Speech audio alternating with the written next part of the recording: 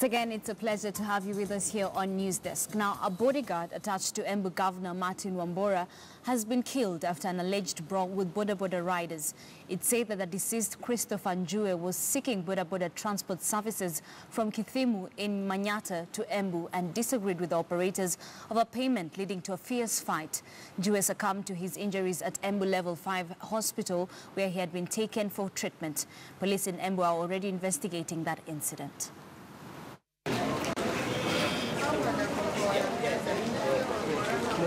Yes.